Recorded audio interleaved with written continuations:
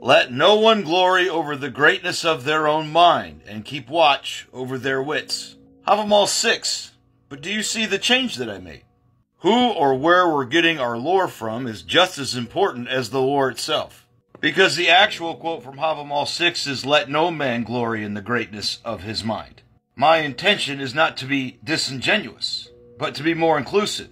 But do you still trust me as a lore source? It's a slippery slope if we are not careful. So let's thread our needle so we can better keep watch over our wits. First, we need to understand what the 9 noble virtues are. They're exactly that. Virtues. In their genuine form, all good things. Let me preface the rest of this video by saying simply this. Not all Asatru are bad. People, leaders specifically, can be bad. I could easily make these observations in something like, say, the Power Rangers or Captain Planet, and then go start a religious group. When these pure things are made unpure, it serves one simple purpose. You are good. You are going for these virtues. All others are bad. Why create an enemy? Control over your wits. When you Google it, it even says that they come from the saga, implying that they are there. Characteristics plucked from the saga and then presented in a very certain way. I would call this search inaccurate. They are never presented as a grouping or list within any of the lore. It is a form of grooming, both your wits and the internet apparently.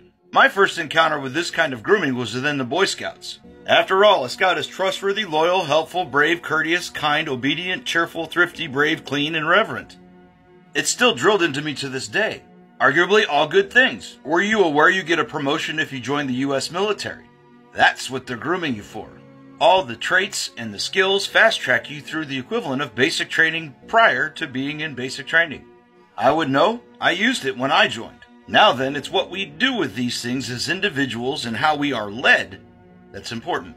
I would encourage you to look into Edred Thorson. Very important in the AFA, or Asatru Folk Assembly. An Asatru group, and one of many, not all bad.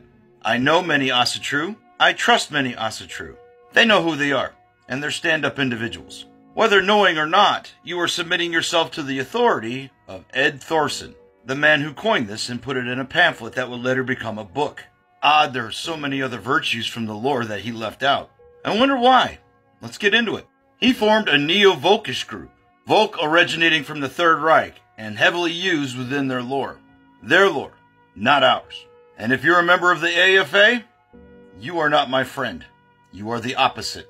The AFA is a leader in these kinds of groups. They set the pace and the tone, one that is not mine. I've kept watch over my wits and why I don't join groups. I mean, yeah, I might miss a few picnics, but I don't like the black sun in my potato salad. That's the AFA symbol right there in the middle. They will prey upon your wanting of sense of hospitality and community. They will use peer pressure, manipulation, and misrepresentation. And the further down the rabbit hole you get, the more twisted you and the lore become. I would argue you need to use these virtues to stand against them, like I am doing right now. Ironic that they would talk about hospitality, but only to certain people. They would talk about honor, but dishonor us. And down there they talk about truth, while misrepresenting it, covering it up often, manipulating search engines. Oh, and then there's courage. I don't know about you, but when people have to lie, twist things, and manipulate, that's kind of a coward's path. Not very courageous.